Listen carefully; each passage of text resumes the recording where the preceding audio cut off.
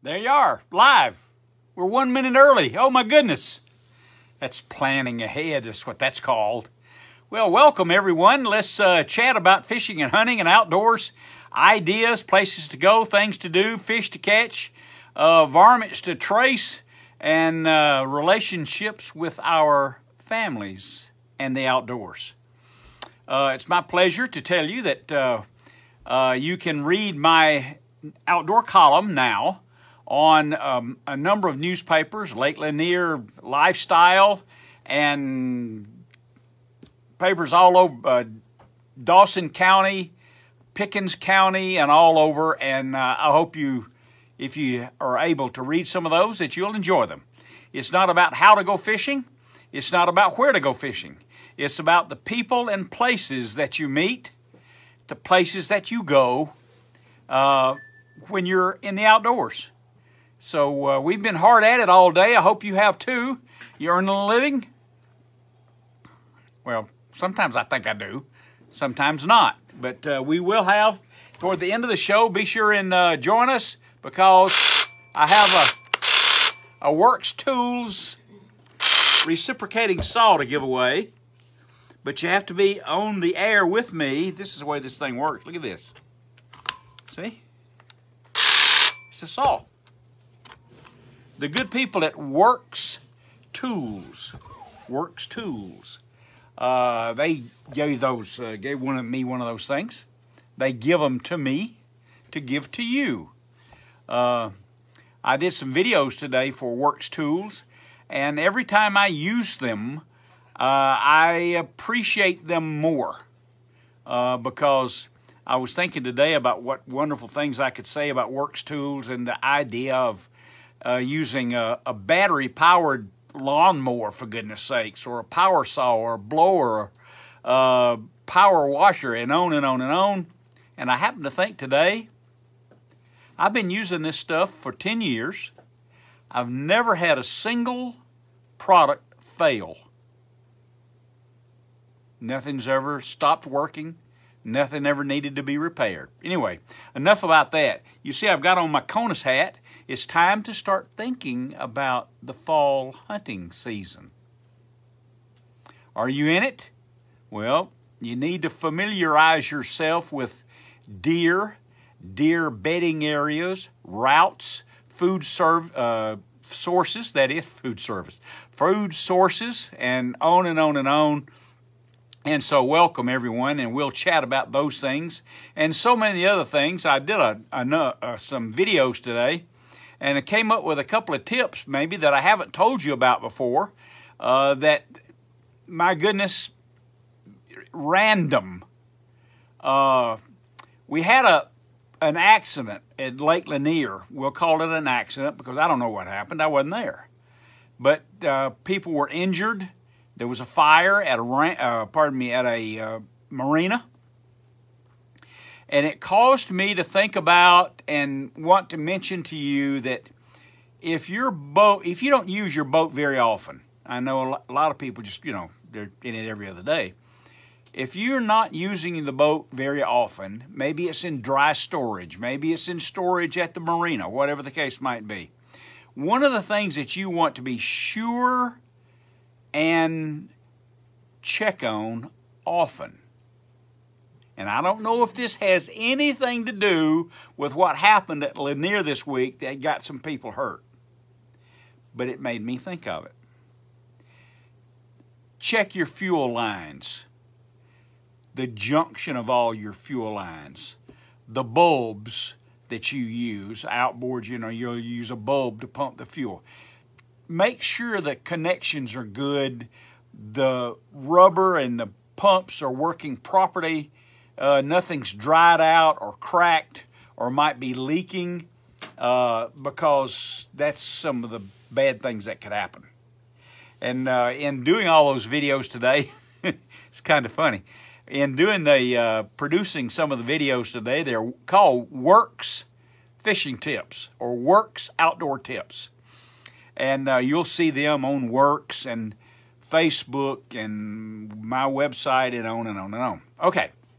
Somebody suggested that you show how that saw opens up.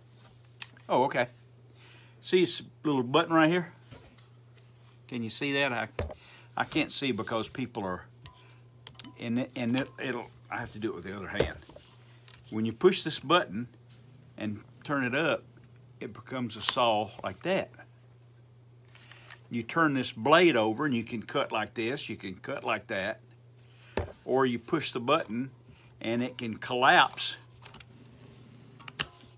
to a saw like this, like a jigsaw. How about that? Some people are so smart to make things. Where was I? Oh, okay.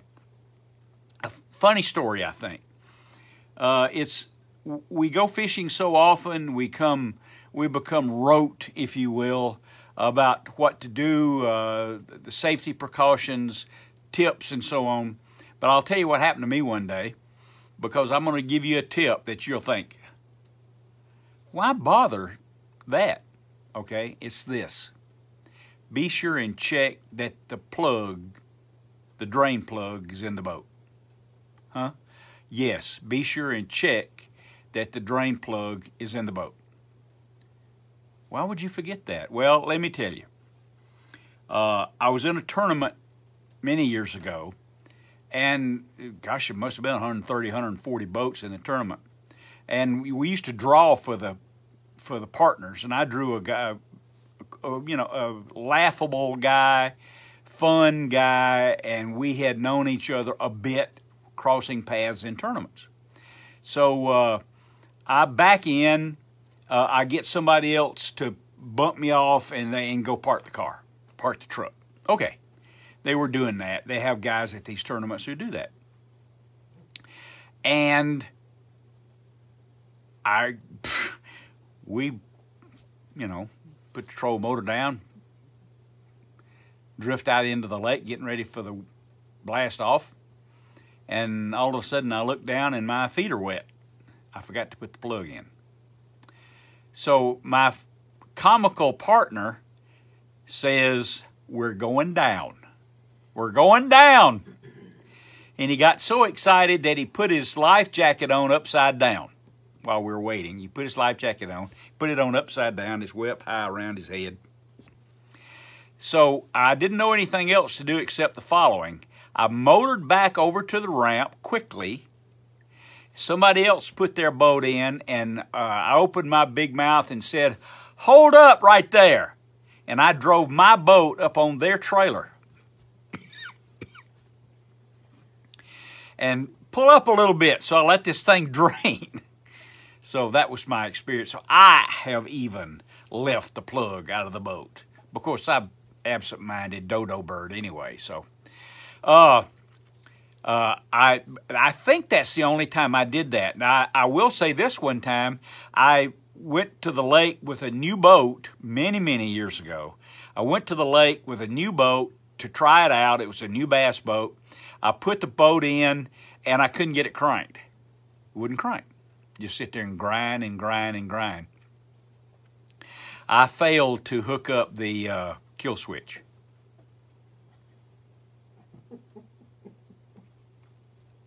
It worked just fine as soon as I hooked up the kill switch. So, yeah. One guy says here on the list, he says he buys CVA muzzle loaders and Powerbelt bullets because he saw them on the show. Thank you very much. The Powerbelt bullet is the best muzzleloading bullet ever created in the last 15, 20 years. It was made by a fellow. His name is Mike. What's his name, honey? Mike. Powerbelt bullet. Mike. Mike Michael. I think his parents must have stuttered. His name is Michael McMichael. Awfully nice fellow. Inventive. He was a carpenter and an inventor and a smart guy.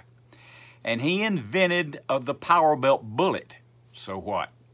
The Powerbelt bullet, unlike what you would call the saboted or the sabot, which is French for shoe, S-H-O-E, shoe, when the bullet sits in a plastic shoe or a holder. The Powerbelt bullet sits on a piece of plastic that's So the bullet is full caliber. If it's 50 caliber, it's 50 caliber bullet. If you're using a saboted bullet that says it's 50 caliber, it's not, because the plastic engages the rifling, the bullet does not, till it gets way down the barrel. Sure, you're using, instead of a 50 caliber, you're using about a 44 caliber bullet. Use power belt bullets. All right, enough about that.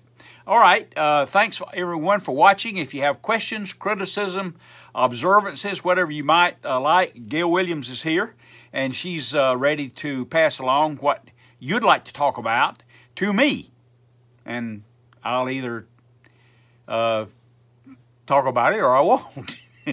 Yes, somebody says, Shane, yes, I have survived all that. We, historically, let me tell you a story. Ready? How about, can I tell the capitalism and youth story? It ain't got anything to do with those plastic. No. When I was 13 and 14 years old, I had a really good friend, and he still is a good friend. His name was Jeffrey Merrick Hobbins. We called him Rick. And in the night, he went to a high school, and a different high school, but his dad, we became friends, and his dad was really nice to me, and he was, because my dad was not a fisherman. So they took me, when they went to the lake on Saturdays or Sundays or whenever it was available, they had a boat, and they took me. And so I got to go fishing with them. His name was Lynn Hobbins. Nice fellow. This is a long time ago, okay? I was 13, 14 years old. So that we became friends.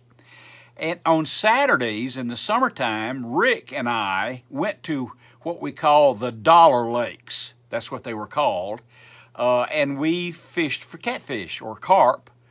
You could pay $1, and you could, back then, you could catch all that, all that you could catch. Well, Rick, I think it was his idea, Rick figured out that if we bought some whole kernel corn, green giant corn niblets or whatever they were, and we cast them out all around, out where we were fishing. Of course, we're fishing from the bank at a Dollar Lake, which is a pond. That it wouldn't take long that, man, we had all the catfish and carp in the lake right in front of us. Well, by noon or before, we were just catching them one after another. We thought, why don't we sell these fish to some other people around the bank? So while Rick managed the rods that were just on little forked sticks that we cut out, and we'd cast out, we used Zebcos and Johnson Centuries, and we used corn for bait, just on a small hook, and cast out on the bottom with a slip sinker. And I would go around the lake after the lake was heavily populated with fishermen on Saturdays. I would go around the lake and ask people, and I say, if you don't mind, when the day ends, whenever you decide to leave, if you're not satisfied with what you caught and you need some more fish, we're right on the other side of the lake there, and we'll sell them to you. Now, most of the people were really nice to me. They would say, hey, little kid, thanks a lot. I appreciate your offer, but we'll catch our own fish. Okay, that's good. That's good for me, too. Occasionally, somebody would say, get out of here, you little punk. I'll catch my own fish. I don't need you to catch them. Okay, fine. That's fine. Go around. I go back, and Rick and I would sit in the dirt or sit on our little old pile tackle boxes, and we'd catch one after another after another.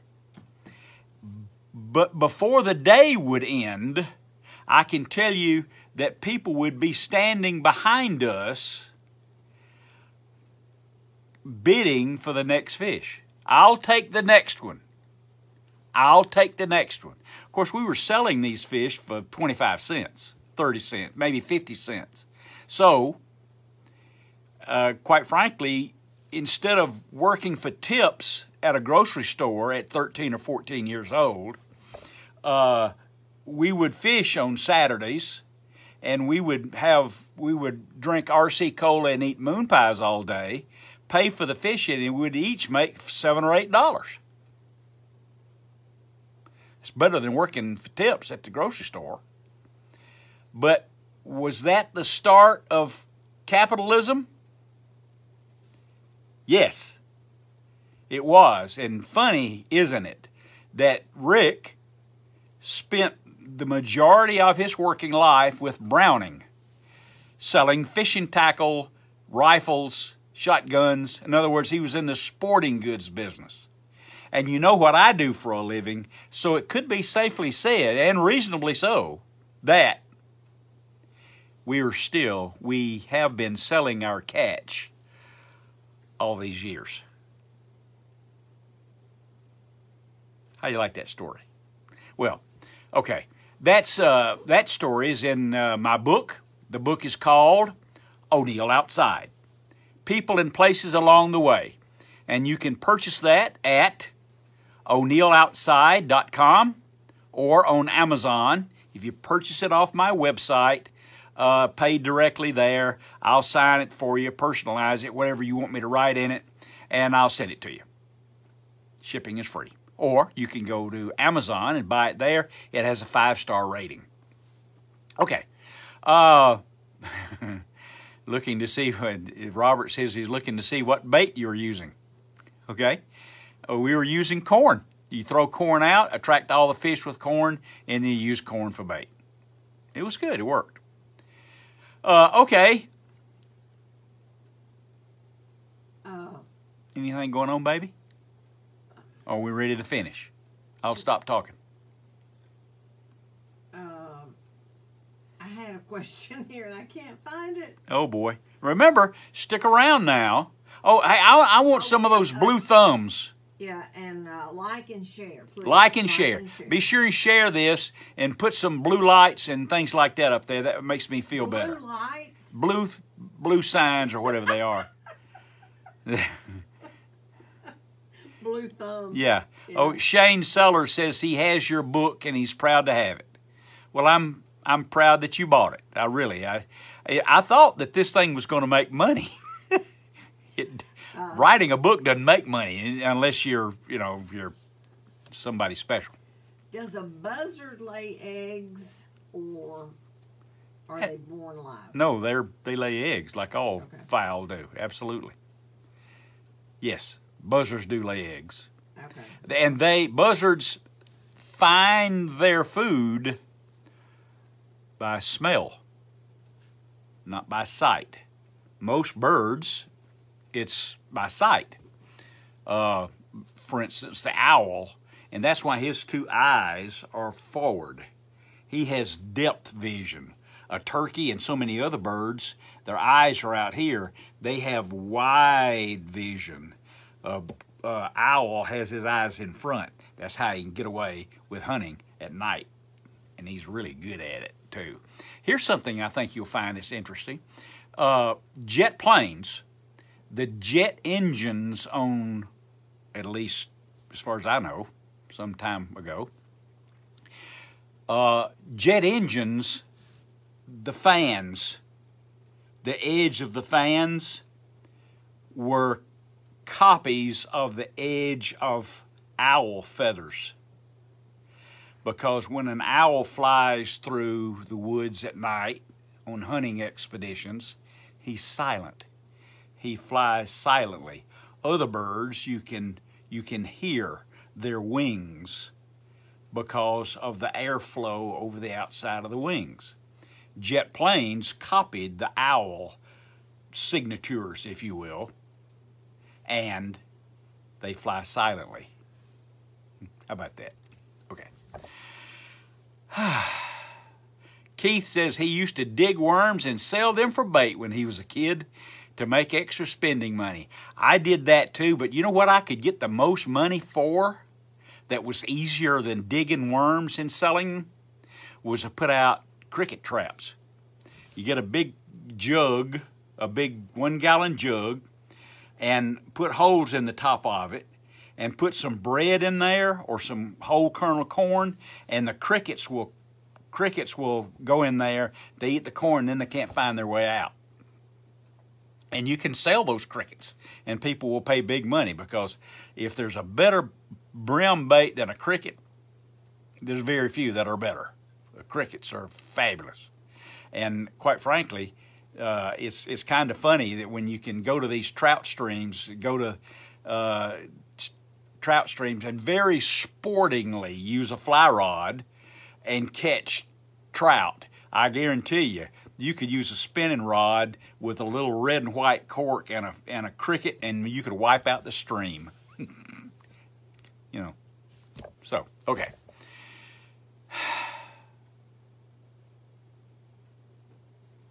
Do you want to tell everybody about how you don't wear Crocs and go downstairs backwards? Oh, well, just to add a little humor here. This weekend, my oldest daughter, Amy, and her husband, they're going to be moving soon. And so we were at their home in Walnut Grove, and we were moving furniture and things like that out for a big moving sale. And one of the things that they wanted to move was there was a small desk and a chair. Be perfect for a little kid. I mean, it's not miniature, it's just small. And so I'll get it. And I learned a lesson about it, because it's, you don't back down the stairs with a heavy load wearing Crocs. You don't back up very well using Crocs. So the steps were carpeted, the floors are carpeted, so I turned the desk over. I took the chair downstairs. I turned the desk over, slid it over to the top of the steps, and I thought I would just let it slide down the steps, and I would back up slowly till it got to the bottom. I did notice it was a lot solid wood, old piece of furniture, solid, very solid, and I didn't realize it was as heavy as it was, and it got started down the steps from the top floor, and I got about halfway down and realized you don't back up with Crocs on. So the evidence that I made it to the bottom was the blood on the glass on the front door at the bottom of the steps, a great big knot on my head, a hole in the wall where one of the legs on the desk went through the wall, and I'm lying there and I'm seeing red dots and white specks in front of my eyes. I wasn't knocked out long, but I was out. It's not funny. Yeah, and you don't have any skin on your elbow. Yeah, that's where I have to wear a long sleeve. It took all the skin off my elbow, and my elbow flew up and hit the glass door. The front door, the glass in the back of my head hit the door, and I fell off, and I'm not sure I'm all right so far, really. I'm not either, but I've been wondering that. Well, yeah, I got a lot of questions over the next couple of hours. After that happened, are you okay? Sure, I'm fine. Do you have any aspirin? I'm fine. Are you okay? Yeah, I'm fine. Fine. I'm good. I'm good. I got a soft spot right back here. I wonder, when you get knocked out, when you're fighting or something like that, when you get knocked out, do you see colors and things like that? I would imagine so. Because I put, I know that, put the straps on the, I put the straps forward on the Crocs. That's one of the mistakes. Yeah, one of the things that those things are dangerous. I'm sorry. Yeah, okay. They're dangerous. Yeah, I got knocked out. It's been a long time since I got knocked out. I was in high school football one time. I got knocked out, and I went to the wrong huddle. People laughed at me. I got okay in a few minutes, but I did go to the wrong huddle. I forgot who we were playing. I think I forgot on purpose. But I tackled the guy, but his knee hit me right in the forehead and knocked me out. Oh, that one knocked you out. I think so. I was out. Yeah. And I got up and I went to the wrong huddle. How you doing? Hey, all you guys are new, aren't you? What position do you have that I can play? Yeah, stretcher bearer. Okay, what time is it? Am I wasting everybody's time here? It's 54 minutes after the hour. Be sure and stick around now because we have a remote, a person that's remote that's going to pick the winner of the Axis reciprocating saw made by Works Tools. And we give them with these things one a week, so maybe it's worthwhile you being there. I know the fellow that won last week's already got his saw. Yes, he's been on Facebook today. Oh, Mike Terrell says a few times he's been knocked out. He says white spots with sound like the bottom of a barrel. I didn't hear anything, but I saw a lot of white dots. And the white dots were on the left and the red dots, no, the red dots were on the left and the white dots were on the right. I don't know what that means. I don't either. Okay. So, Kelton says he saw some fawns this week. Interesting already, and that's okay. What's the gestation?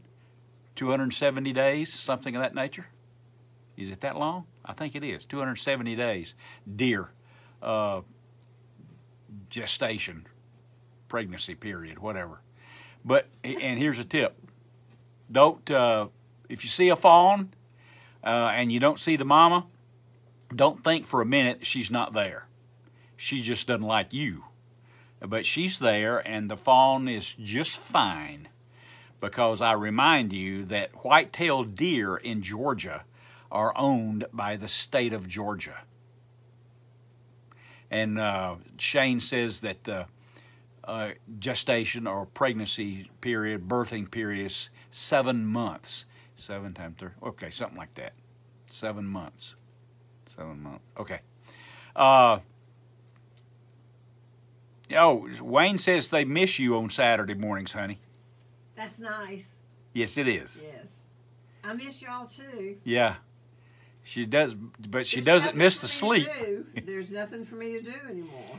No, it's kind of debilitating, really. So, beyond that, all right, put the plug in the boat. Use corn to catch fish. Don't go to the wrong huddle. Be sure and check all your gas lines and so on. And finally, one of the final tips is, which I tell you every week, please, boat gas and alcohol does not mix. Alcohol and hunting range doesn't mix. Alcohol and hunting doesn't mix. The use of a firearm with alcohol doesn't mix at all. There is no excuse. Gasoline goes in cars and lawnmowers. Right, yeah. And boats. And boat. It goes in the boat, but not, Yeah. Okay, I had something else, Okay. but I can't remember what it is. It's typical. I forgot. Let me straighten this up. Is this not straight? Oh, well, there you are. It's a little bit It's straighter. been a little bit out of focus all day. I wonder don't why know, for that some is. reason. Yeah. I know, it was that fall down the steps. I've been out of focus ever since. No, that's true. Yeah. Oh, Lord. Okay, so in just shortly, we're going to hear the little ding dong, and Okay. and we will not be, considering any other entries Okay, for the saw. for the saw. So if Karen Houston picks your name, Mm-hmm. you need to get in touch with us. You have 2 weeks to Oh. do it, but you need to get in touch with us right away. You need to contact Houston at o'neilloutside.com. Let me do that again. If we pick you for the SAW award, reward prize, go to and send an email with your name and address, shipping address, to Houston at o'neilloutside.com, and we will promptly send you the saw. It's a Works Axis saw. I need some more of those blue lights. Oh, that's that blue thumbs. Is that what that is? Yeah. You know, Well, every once in a while I see a red one. What is that? The red one is the love thing. Oh, well, I can stand that too. Okay. So now that means we're not gonna. We're gonna pick the winner and tell everybody who it is, and shortly, and tell you how to be in touch so that you can have the saw delivered. The princess is watching. Let's see. Yes, indeed, the princess is watching. Miss White Shoulders. And Jean is watching, and Charlotte was watching. Hey, everybody. And Ronnie was watching, and we're waiting on Miss Houston to tell us who the winner is. Okay, So all right. hold on. You know, it's Monday. Yeah, A week from today is Memorial Day, isn't it? it is. Will we be on the air next week? I don't know. It depends on whether. I don't know. I'll let you know. I don't. I'm gonna if I'm on next week, I'm gonna have a more structured broadcast. I'm gonna have things that matter to you. Okay. Now, in today's show, I was going to tell you how I was going to stop lying, and I just did. How's that? Well, you got to think of something. I haven't told a lie all day. Okay, we're. Okay, and Give the email it's address. all right. It's 7:01. It's time for us to be notified of Yes. Well, who the winner is. Working on Is she? Okay. She's working on it. I'll let you know. Stay right there, and then then you need to be in touch with us Okay. if you're the winner. Okay. And the winner is Roy Smith. Lloyd. No, Roy. R-O. Roy Smith. Right. Roy, if you're still on, which you should be in touch with Houston at o'neilloutside.com. Roy Smith. And you won the Works Reciprocating Saw. So, I enjoyed it. I hope you guys did. What are we having tonight? Beef roast? You can have leftover beef roast. Leftover? Or we'll grill that salmon. Grills? I think I like the beef roast. Okay. That was really and good. Guess what you're going to have for dinner? Beef roast. Right. Okay. All right, everyone, be safe throughout the week. Be sure and join us Saturday morning on WSB Radio AM 750 and FM dial of 95.5. And listen to the radio program. You can call in and be a part of the program, and we can chat about it. We can talk hunting and fishing, encourage each other, and talk about things, how to be safe and how to enjoy the outdoors even more. I feel like we've forgotten something. Have we forgotten something? I don't know. Did we? I guess not. You can go to O'Neill Outside and register for the newsletter.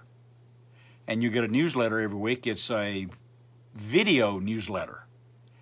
And it's kind of like this, but better. Roy acknowledged that he says he's a top fan, and he has said thank you, and sure be in touch because you'll enjoy. This is good stuff. This Works too is really good stuff. But you think you've forgotten something? I feel like that we were supposed to talk about something that we did not. But I guess not. We'll think of it between now and next week. God, I hope so. Okay. The lights, is the air conditioning on everything else? Yeah, everything's good. It's okay. So I guess you can say goodnight. It's Fred. time to eat. So I will see you guys Saturday morning. You can watch O'Neill Outside on Fox Sports Network and Carbon TV and Waypoint TV and OWN and podcast and all that kind of stuff. All right, here you are. Okay. See y'all later.